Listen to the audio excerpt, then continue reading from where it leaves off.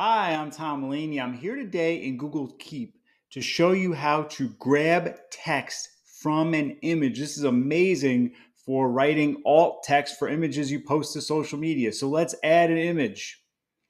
And this image has text on it. Okay, so there's the image. And you may have to wait for this. Once that's done, you're good to go. You should be good to go. To get the text from this image, you click on the three dots and grab image text. And so then when you do that, look at what the note is. Now, for something like this isn't formatted. They didn't have this in mind when they created this or knowing that I was going to take a picture of this. And I did this with the Keep mobile app on my phone at ISTE. So I then had to reformat this. So you will have to reformat. You may have to play around. You see, obviously, I'd have to change to copy paste the times with the actual things. And because there's actual text right over here that it grabbed, notice that it grabbed that text as well. How about that?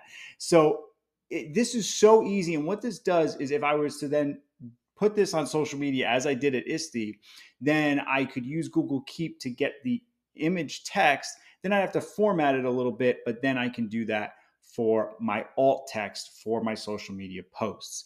If you have any questions about using Google Keep to grab text from images, please comment below or tweet me at Tom E. Mulaney. Please like, share, and subscribe. Thank you so much for watching.